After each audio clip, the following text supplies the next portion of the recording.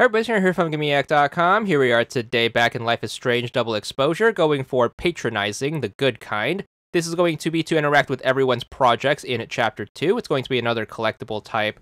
First one up is going to be done in Sub-Chapter by the Horns. You're going to start out right here in the North Quad. We're going to head into the Fine Arts building, so make sure you go straight and then into this door. Once you are at the intersection, we're going to hang a right into the actual building. There's going to be two projects we could interact with here. First one up is going to be right in front of us as we enter the building. It's going to be this two-sided phone booth right here.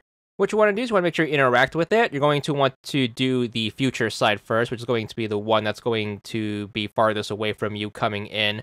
Make sure you look at it and then hit the A button to talk to the future. You're going to get this little option to leave a message. Just pick whatever you want. And once that's done, we're going to need to flip over to the other side. So make sure you go over to the past side so you can hear from the past. Just hit the A button to listen to this message. And once you have both sides done, that's going to be the collectible in a nutshell. Alright, so while we are in the Fine Arts building, we are supposed to head to Gwen's office for some story stuff. We're just going to ignore that for now as we have collectibles to focus on. So turn your attention towards the right or towards the coffee shop if you're having trouble orienting yourself. You're going to head towards the tree by the stained glass windows area.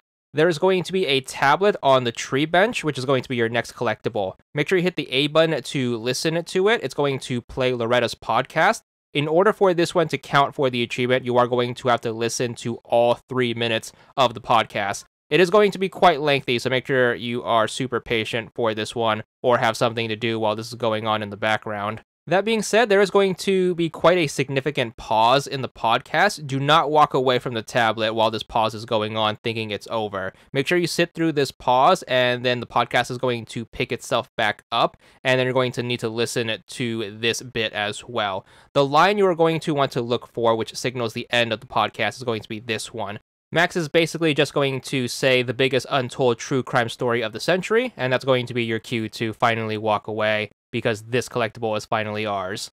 Project number 3 is going to be found in the sub-chapter, Leaving Nothing Overlooked. We're going to start out right here at the bottom of the hill leading up to the overlook. We're going to need to switch world lines in order to get past the police officer. So make sure you hop back to the living world line, and that's going to allow us to get past the gate.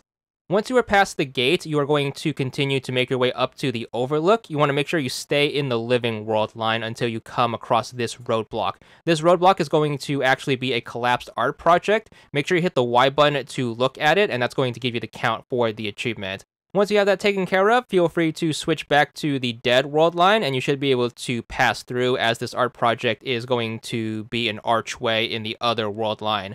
So definitely make sure you do not come out of the living world line too early, as you are probably going to walk past this one accidentally.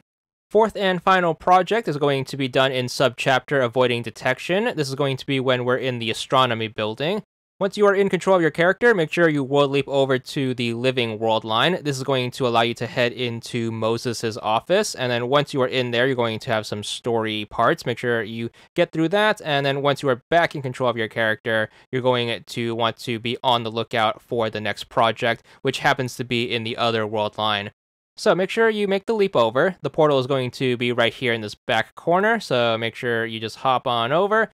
Once we are back in the dead world line, we're going to head over to the mural that's going to be directly in front of us. Make sure you try to take a snapshot, and then your character is basically going to want to try to get a better angle. Thankfully, there's going to be a staircase directly behind us that takes us up to the second floor. So make sure you head that way and try to look for the photo spot. It's going to be by the guardrail right behind the star projector. So it's going to be right over here. Make sure you stand in the circle, hit the B button to snap a snapshot.